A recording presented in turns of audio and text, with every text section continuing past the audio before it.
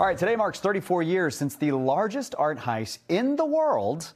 The unsolved case at the Isabella Stewart Gardner Museum still haunts Boston to this day. But thankfully, investigators have not given up on locating the stolen works. NBC 10's Evan Nisgoda has a closer look at the push to finally crack the case.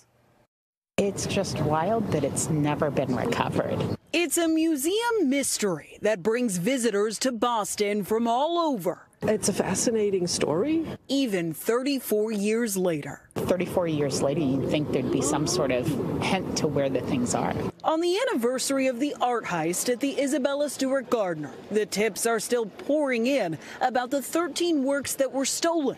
One person recently thought they spotted a missing Rembrandt in a Zillow listing in Atlanta.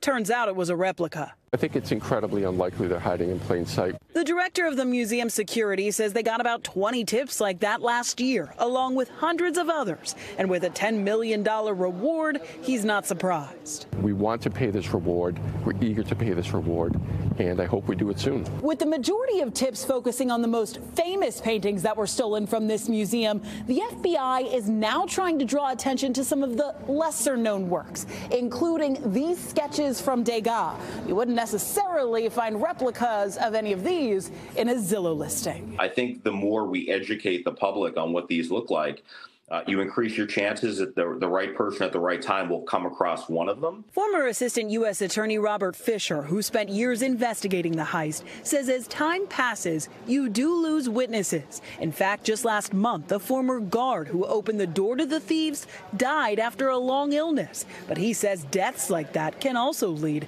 to a break in the case. Whenever that happens, there is some hope that maybe somebody that was holding back information that didn't want to implicate a loved one or a family member or a criminal associate would then come forward. Back at the museum, they say it's not about prosecution. It's about one day filling these frames. Where are they right now? The people who know where they are right now, I believe, are still with us. In Boston. Somebody has information. I'm Abby Nisgoda, NBC 10 Boston.